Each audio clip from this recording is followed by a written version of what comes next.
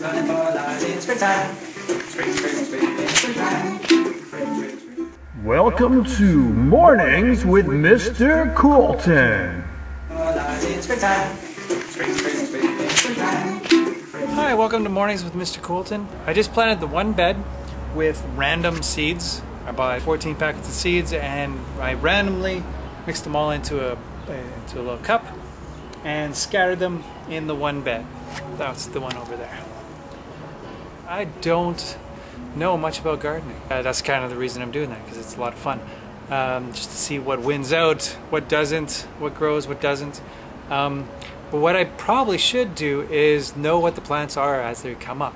So I've got a bunch of planters. In each planter, I'm going to plant one of the seeds of the different vegetables, and that way, as they come up, I'll be able to recognize them when they come up in my random garden. It'll also help me decide what's a weed and what's not, because I'll know exactly what I'm looking for, and anything that's not what I'm looking for, I can pull as a weed. And we'll also see whether or not the ones I grow individually will grow better than the other ones.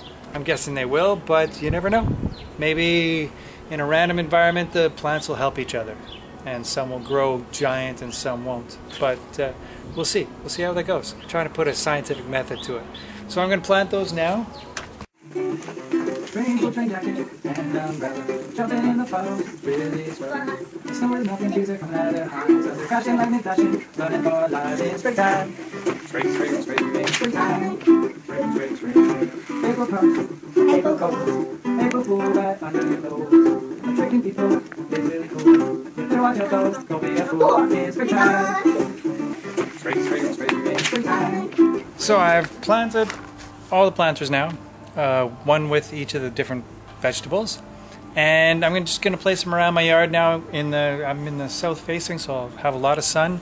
I've watered them. I also labeled each one, because right now it just looks like a whole bunch of dirt. I have no idea what's going to come up.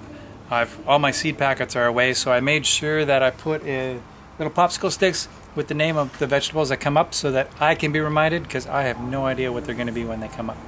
They're good to go. Alright, so we'll see you next time we update. Mornings with Mr. Kolton.